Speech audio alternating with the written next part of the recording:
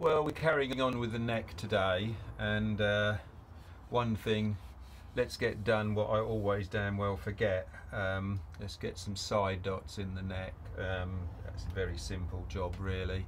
I just use a white plastic rod on this. I would ideally like thinner, but I think this will just be okay. I think it's 2.5, 3 mil, something like that. When I'm doing these dots, to be honest, I prefer to mark them out by eye. I've tried measuring and all that before, but I seem to just make a better job of it by eye, sort of thing, because you've obviously got to get them in the centre of the frets. But yeah, we'll just mark them up, and very simple.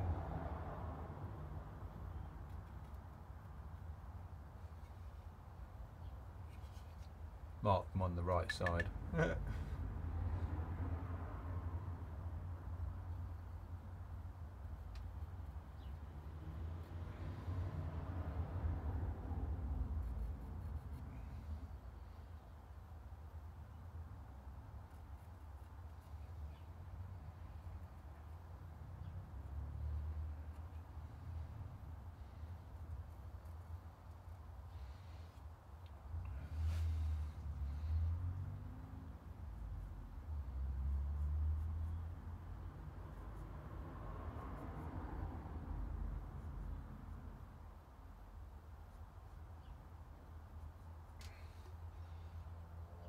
And then what I like to do, I actually like to center punch them, because with like thin drills, sometimes they can wobble a little bit. So just got a center punch there.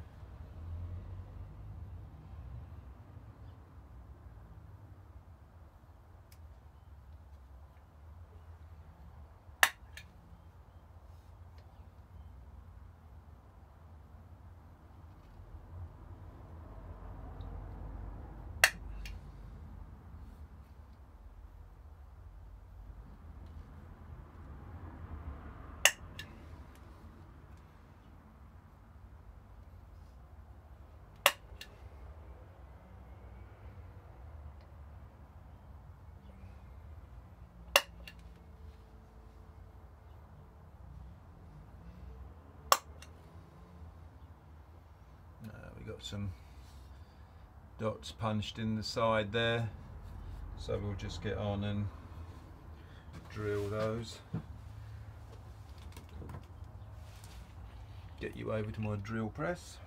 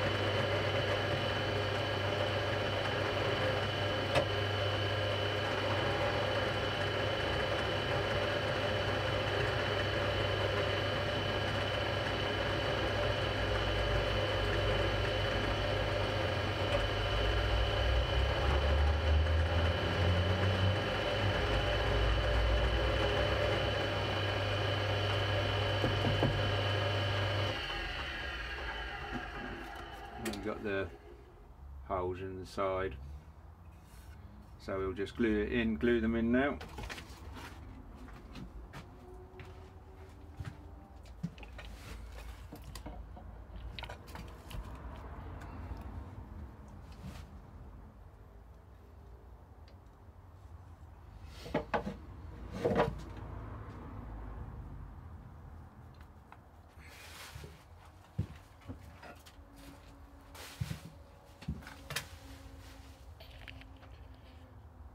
I just use super glue. It's quite quick and easy.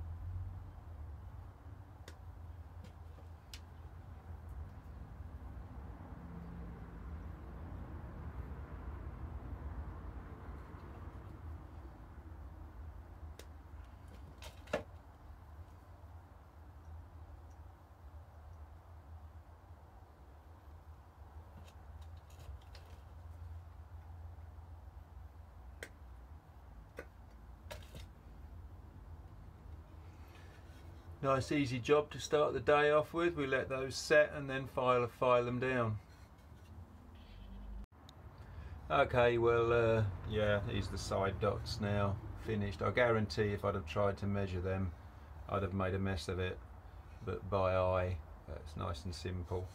Now the thing is, I haven't done any work really on the frets until you know, other than pressing them in really, and filing the edges square with the fretboard sort of thing, so I could shape the neck.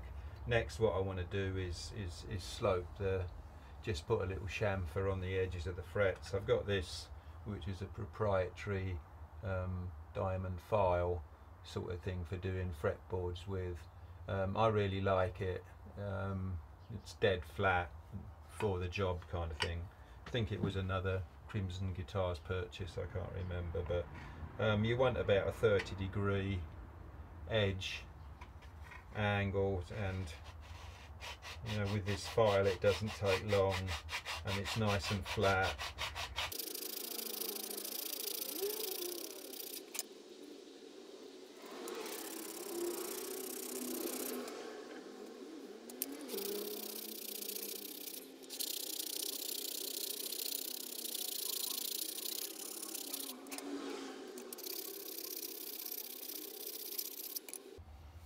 There we go, we've got a chamfer on the edge of the frets now.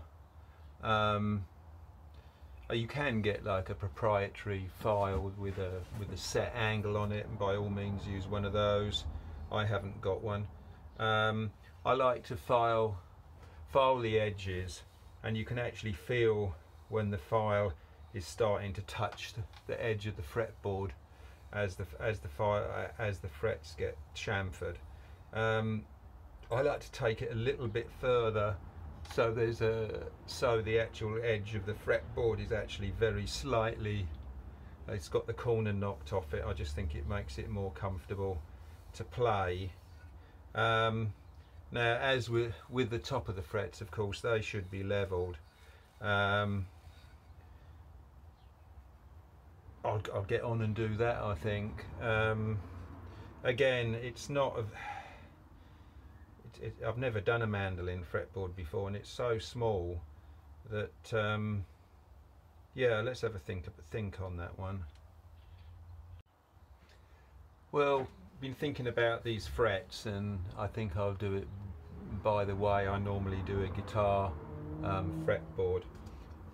a lot of people go straight over it with a you know, a straight edge with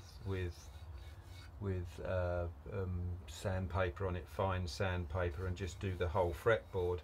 I don't necessarily like doing that. I prefer to firstly go over and check all the frets, because, you know, if you, this is a fret leveling tool, and you put it across 3 frets.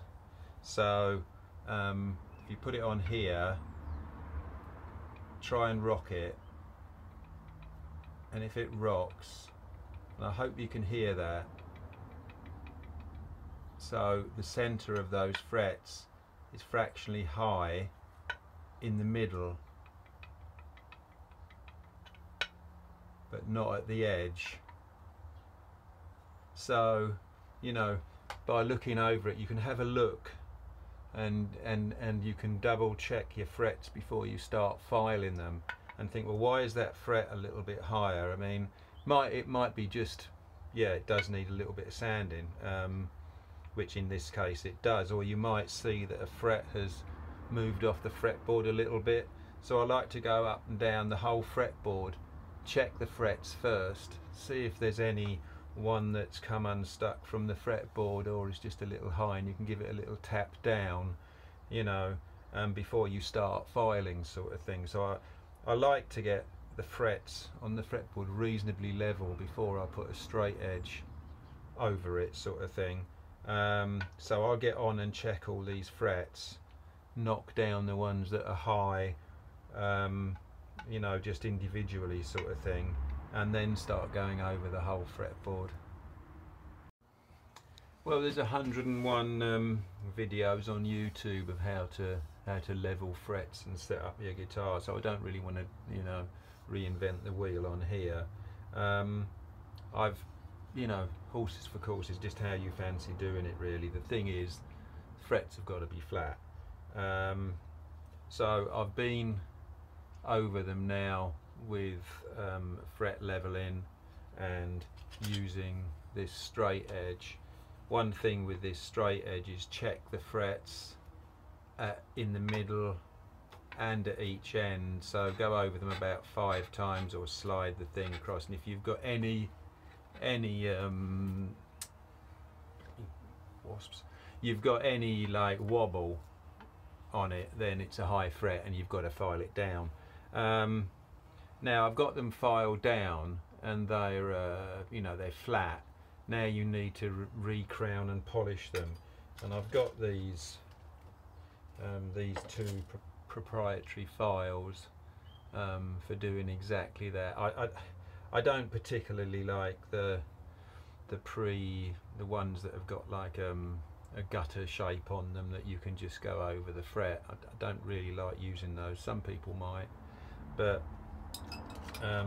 these ones, this particular one has like a rounded safe edge on the bottom, on both sides of polished things, so it shouldn't dig into the wood at all, and I like using that. I mean, a lot of people as well tape up the fretboard between the frets, but I'm not going to do that on this. I can't be bothered.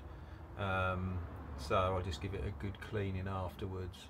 I find that taping it up anyway, you cut through the tape in no time at all. So anyway, so, you know, this is just a question of going over each fret and getting the right camber on it, and getting a fairly nice top to the fret. You don't want too flat a top on the fret.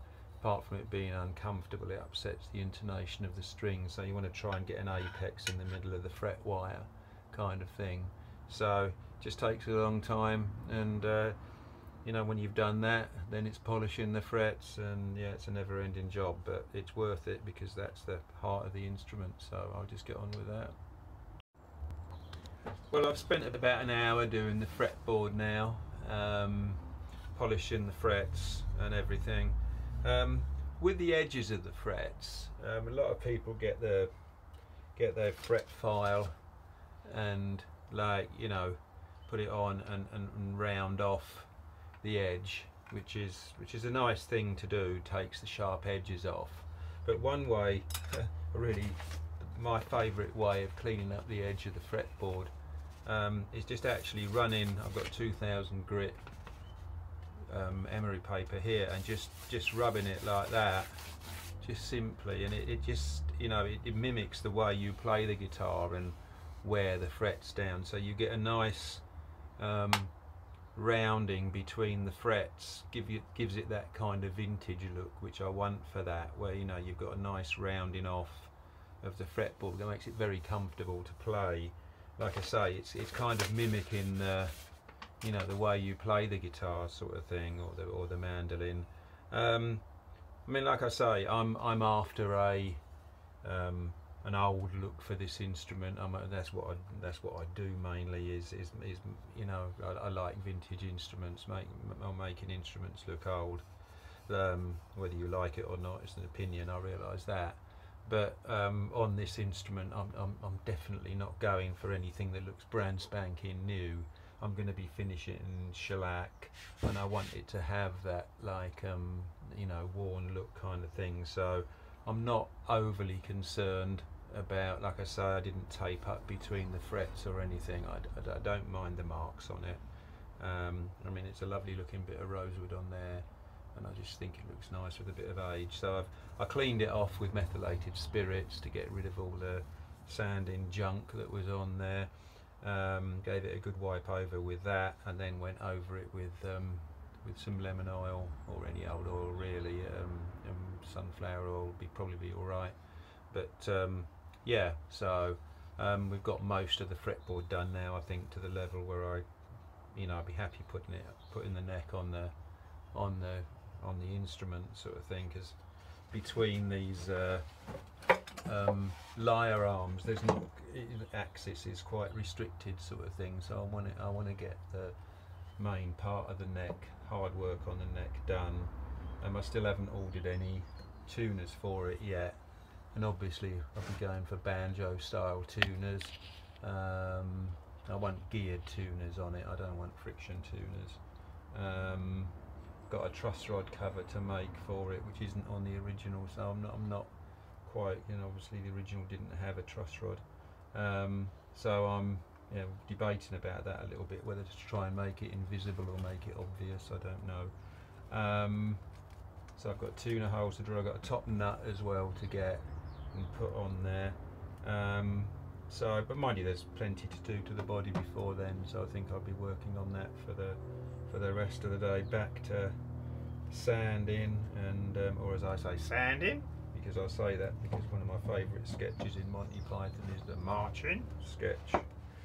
That's great. So whenever my wife says to me, "What are you going to be doing in the shed today?" just we go down the Monty Python route with that one. But anyway, yep, back to sanding. Hi there. I've been trying to decide what to do with these swan necks here.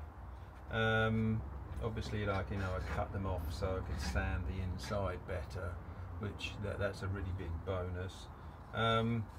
And my idea was to remake the foot part, whatever this bit is in here.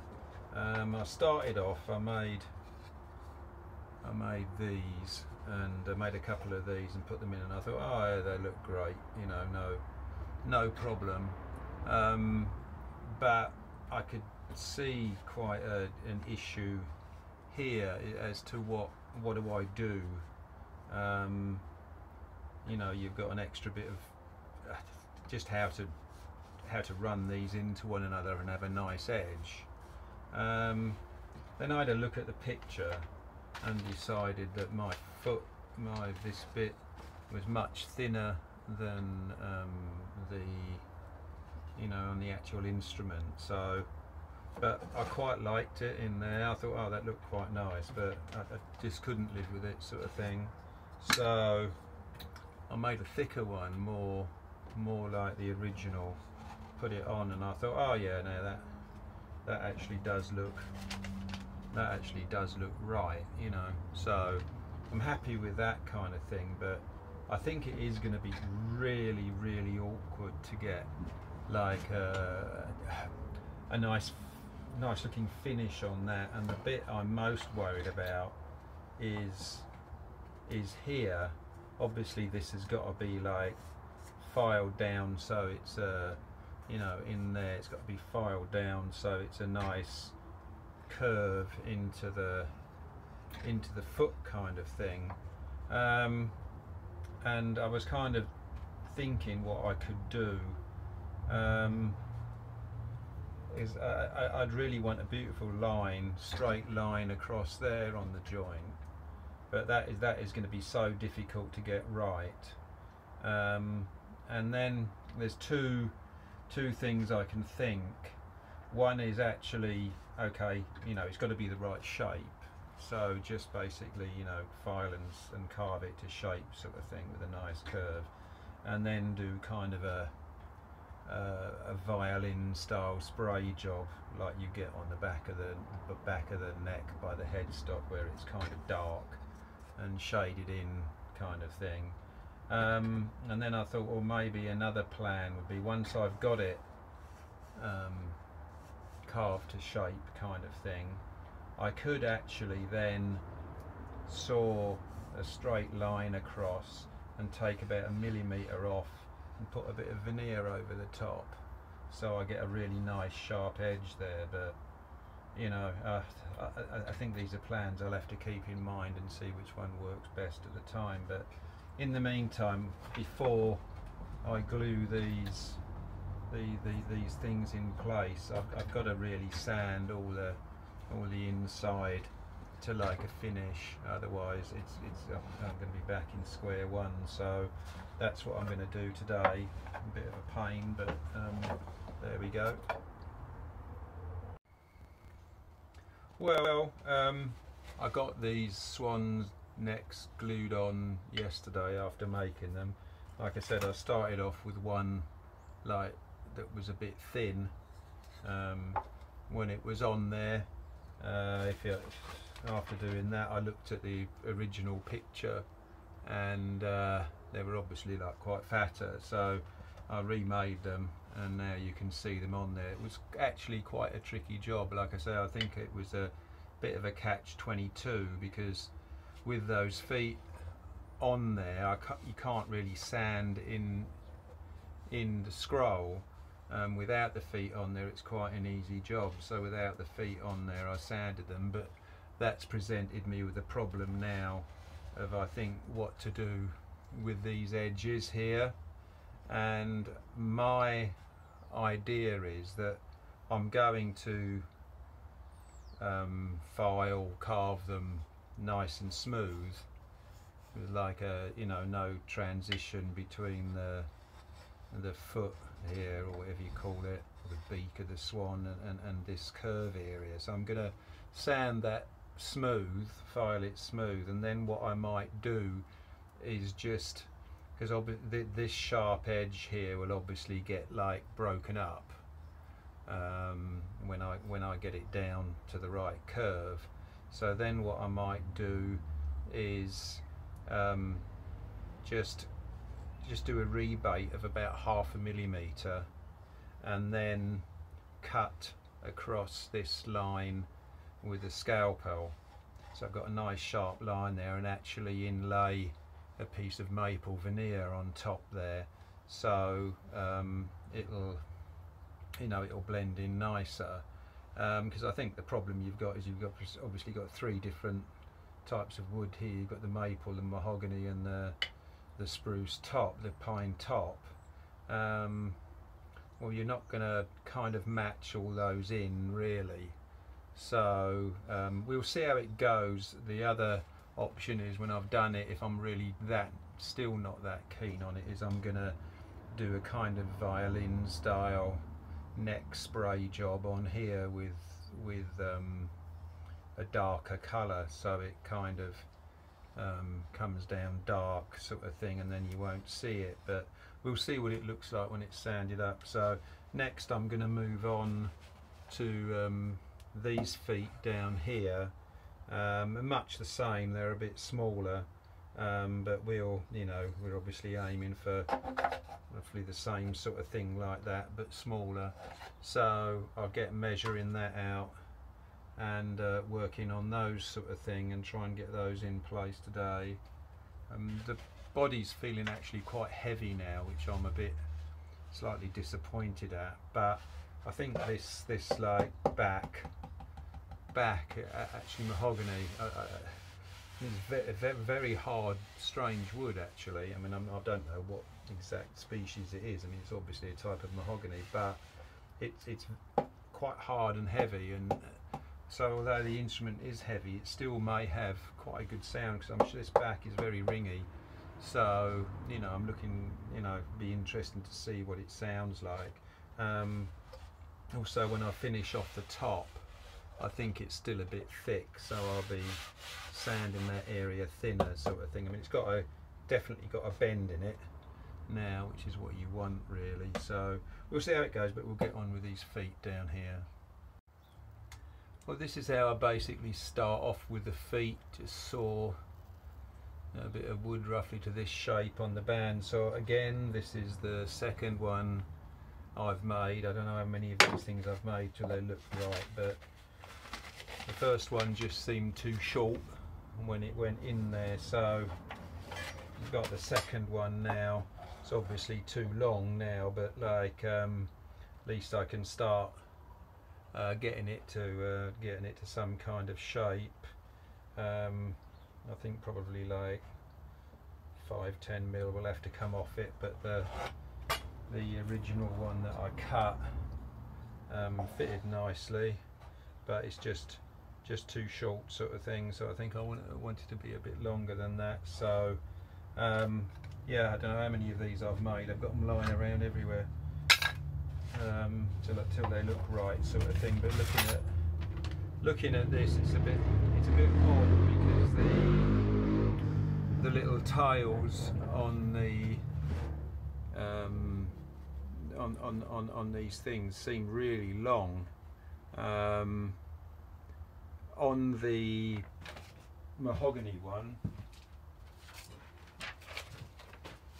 I think you can just see on the better lit corner here that there's hardly any tail on it, sort of thing. So they obviously varied a little bit.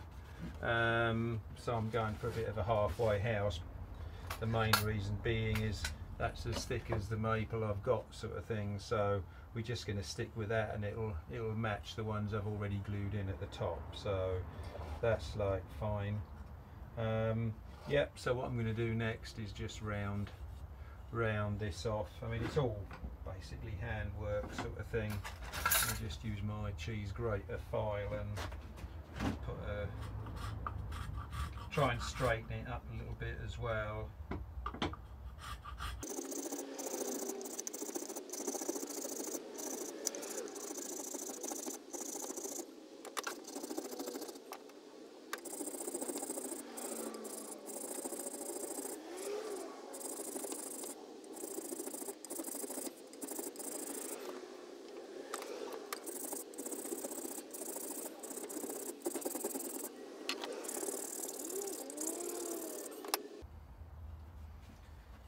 So we've got a bit of a curve in it now, so we can start matching it up to the scroll that's already here, sort of thing.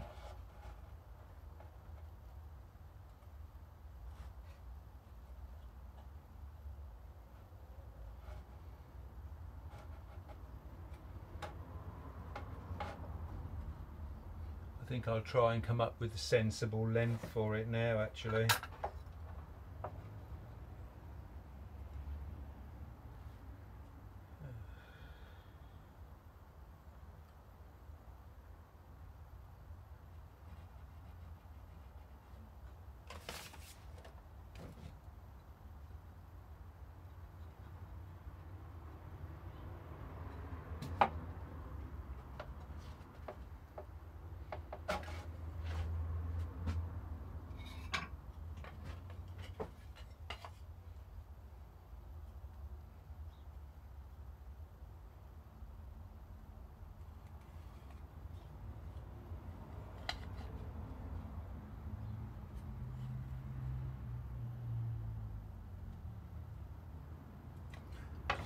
off to length.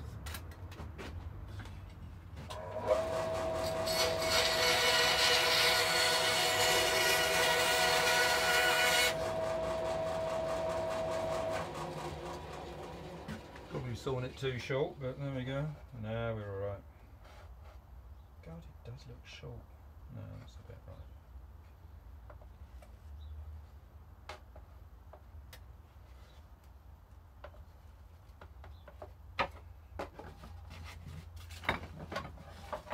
So I think we're actually getting quite close there, sort of thing. So carry on with the fitting.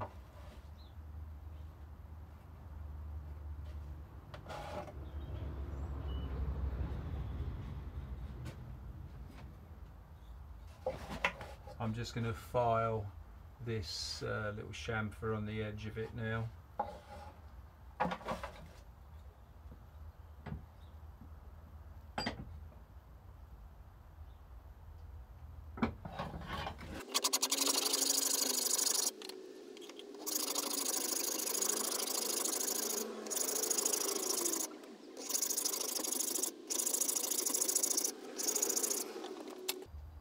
So we've got a chamfer on the edge, we'll see how that fits.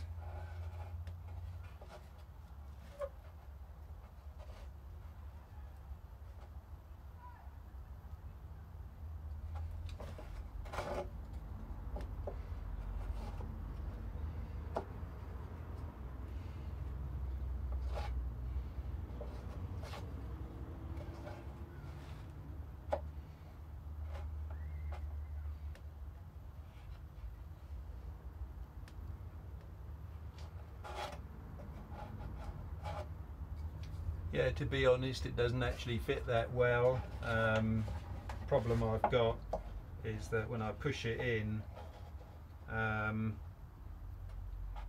it's touching the edge of the body there before it gets flat. So I've got a couple of choices. I can either make this foot thinner, which I don't really want to do because it's the same thickness as these up here. So what I think I'll do is just work on cutting this at a slightly less angle, filing it down.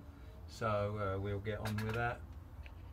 And I've just glued the bottom ones on as well, and for some reason they were even more difficult.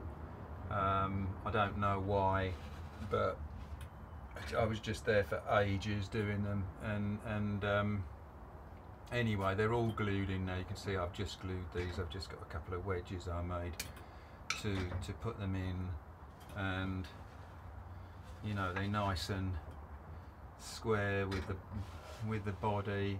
There's so many variables you've got to get the same, and it's just really difficult. And you know, I can see even on this one it's slightly thicker one end than the other and whatnot, but I was at wit's end with the damn thing, and getting quite frustrated. So I decided cut my losses, glue them all in, and then I could move on. So the next bit, sorry about all the waffle, but the next bit I want to do is, obviously I've got to tidy up like these joints here, and I don't quite know what I'm going to do, but it's going to be a veneer job.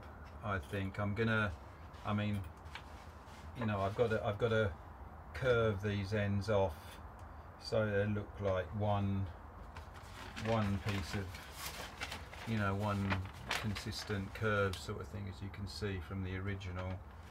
So I'm going to file those to a nice curve. Then I've got some maple veneer, so I'm thinking then what I'll do is I'll put a piece of veneer over there, something like that, or whatever, just to make it look the same. I don't quite know yet, but I'll just work that one out when we you know, when I get to it, sort of thing. So not overly happy with the results so far, but hopefully with a bit more work we'll get there. And you know, it's just been an incredibly fiddly job. You know, things like getting all these like, you know, these like areas down here the same both sides and getting them even and things like that. And I've spent a lot of time sanding and fiddling around, and it's been surprisingly more of a problem than I thought. I mean, it's not unusual with builds that you think, oh yeah, I'll just spend 5 minutes doing that, and it takes you like sort of, you know, hours on end. It's just the way the cookie crumbles, sort of thing. So anyway, we'll get back to it tomorrow when that glue's set, and see where we are then. Well, there's not really too much like a great deal of massive steps being made in the build at the moment. It is really mainly, to be honest, just getting ready to start applying a finish. Really, it sort of suddenly creeps up on you a bit. You know, you get all the major components made, and then you're you know, you stick them together and you've got an instrument, and then you've got to make it good enough to apply a finish. The trouble is, in that simple phrase leads to an awful lot of work, like basically sanding. You know, over the last few episodes I've really been struggling with these like swan necks on the corners, if you like, of the instrument, and really been in a quandary regarding how to actually do them. Just to recap, and I think I've said it far too many times, but in order to, you know, sand in these areas, I couldn't get in there with these like beak parts on the instrument, and when I tried to incorporate those in the main build, it was, to be honest, a bit of a disaster. They were all a bit different. I couldn't get these areas done properly and all that, so I ended up, as you remember, like cutting them off completely, just along that upper line there, which gave me access in here to sand all that nice and smooth, and then I made the feet and glued them on. But that led to other problems in the, you know, you wanted a nice curve around this bit and all that, and you've got, this is a separate bit of wood, there's the back, the sides, the top, three different types of wood there as well. So it was a very difficult job to kind of match in, and one of my thoughts was to, you know, once the beak was glued in, if you like, I was going to veneer up here, but I was just getting more and more frustrated with it, in that everything I did was basically leading to more problems to overcome, sort of thing. And I just figured that if I was gonna you know, put a bit of veneer over the bottom here just to do this nice curve, I'd have to end the veneer somehow, and like it just was turning to be a nightmare. So I did something that I don't often do with musical instruments, or very rarely like to do, because I mean, let's be honest, it has to be considered a bit of a bodge. I filled it, I used filler on it, and now you can see that the, you know, they've got a lovely profile, the ends there, but they've got filler on here, a little bit of filler, and there, and equally the bottom ones are really nice now. But again, they are filled. I mean, it's thin filler, really thin, just to get it like the, you know, skim off the edges kind of thing. But yeah, I'll admit it, I've been defeated trying to do these parts in what would be considered a proper Lutherie way. I've just had to do the filler, and in retrospect, when I was applying the filler, I wasn't particularly like happy with myself, kind of thing. But having done it now, I'm just over the moon with the shape of it and how they've come on.